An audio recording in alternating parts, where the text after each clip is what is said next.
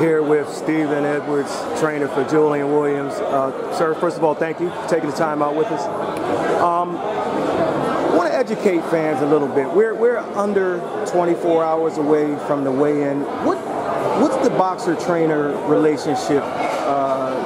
What goes on? What do you tell? Is it this? Well, right now it's usually not too good because they're cutting a little bit of weight and you get a little bit irritable when you do. But right now you just pretty much just checking the scales and doing your last little mini shakeout just to touch the weight.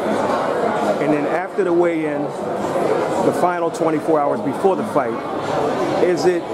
do you go with the fighter? Do you have dinner? Do you just leave him alone and let him be to himself? How does it? What do you do? I know different trainers do things differently. Well, somebody has to be responsible for the rehydration.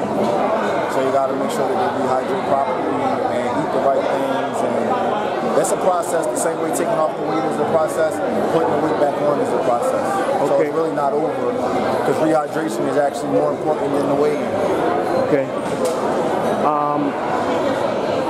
Now, for once the fight goes, let me ask you a question. Are you a little tired of people judging Julian based on not only just one fight, which was a loss, but just one punch? It seems. I mean, does it bother you at all that people aren't looking at the picture holistically in his career? It can be a little irritating, you know, but it's boxing. In this era, these guys don't fight as much as they did before. So, you know, you got less information and data to judge a guy on. So, no matter how good you were doing in the fight, you're still going to get judged on the outcome of it. But Saturday night, we get to change all that. Okay. We have media here that a lot of times seems to be more fans in media and don't know how to differentiate. What I saw now